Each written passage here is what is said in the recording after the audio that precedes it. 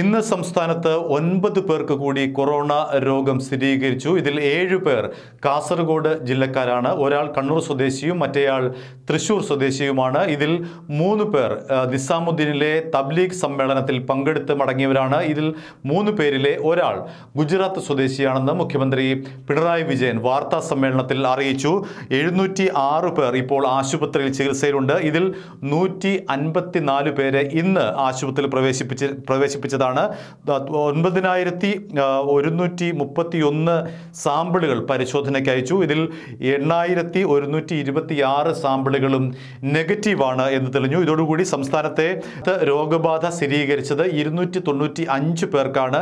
ഇതിൽ 206 പേർ മലയാളികളാണ്, 7 പേർ വിദേശികളാണ്. ബാക്കിയുള്ളവർ സമ്പർക്കം മൂലം രോഗം ബാധിച്ചവരാണ് എന്നാണ് മുഖ്യമന്ത്രി പിണറായി വിജയൻ വാർത്താ സമ്മേളനത്തിൽ അറിയിച്ചത്.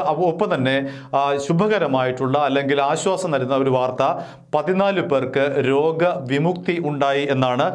അതിൽ ഏറ്റവും എടുത്തു പറയത്തക്ക ഒരു കാര്യം, ചികിത്സയിലായിരുന്ന അല്ലെങ്കിൽ കോവിഡ് രോഗം മൂലം ചികിത്സയിലായിരുന്ന ഒരു നഴ്സിന് രോഗവിമുക്തി ഉണ്ടായി എന്നുള്ളതാണ്.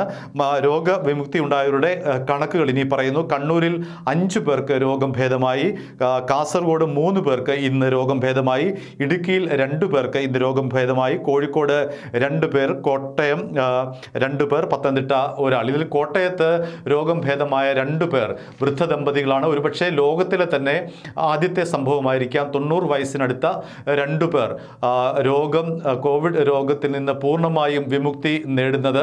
അതുകൊണ്ട് തന്നെ വലിയ വാർത്താ പ്രാധാന്യം ഈ ദമ്പതികളുടെ കാര്യത്തിൽ ഉണ്ടായിരിക്കുകയാണ്. ഇന്ന് 2 പേരും രോഗം ഭേദമായി ആശുപത്രിയിലേക്ക് പോയി. ഭർത്താവിന് 93 വയസ്സും ഭാര്യയ്ക്ക് 88 വയസ്സുമാണ് ഉള്ളത്. ഈ 2 പേരുടെയും രോഗം പരിപൂർണമായി ഭേദമായിരിക്കുകയാണ്. ഇവർ വീട്ടിലേക്ക് പോയിരിക്കുന്നു. അവരുടെ തുടർ ചികിത്സ വീടുകളിൽ ഉറപ്പുവരുത്തുമെന്നാണ് കോട്ടയം മെഡിക്കൽ കോളേജിലെ ഡോക്ടർമാർ അറിയിച്ചിരിക്കുന്നത്. ഈ ഡോക്ടർമാർക്കുമൊപ്പം ഇവർക്കൊപ്പം നിന്ന ആരോഗ്യ പ്രവർത്തകർക്ക് മുഖ്യമന്ത്രി പിണറായി വിജയൻ വാർത്താ സമ്മേളനത്തിൽ നന്ദി അറിയിച്ചു. കലവറയില്ലാത്ത നന്ദി എന്നാണ് അദ്ദേഹം ഉപയോഗിച്ച വാക്ക്. ഏതായാലും കോട്ടയത്തെ ആ മെഡിക്കൽ ടീം ഈ വൃദ്ധ ദമ്പതികളെ അസുഖം ഭേദമാക്കിയിട്ടുണ്ട്. അതുകൊണ്ട് തന്നെ അവർ അങ്ങേയറ്റം പ്രശംസ അർഹിക്കുന്നു. കേരളം അവർക്ക് എല്ലാവിധ ആശംസകളും നേരുന്നുവെന്നാണ് മുഖ്യമന്ത്രി പിണറായി വിജയൻ പറഞ്ഞിട്ടുള്ളത്. അതേപോലെ തന്നെ അദ്ദേഹം പറഞ്ഞ ഒരു കാര്യം, ലോകം ആസകലം വലിയ തോതിൽ കൊറോണ പടർന്നു പിടിക്കുമ്പോൾ നമ്മുടെ കൊച്ചു സംസ്ഥാനത്ത് കൊറോണയെ പ്രതിരോധിക്കാനുള്ള നടപടികൾ കാര്യക്ഷമമായി നടന്നു വരുന്നു.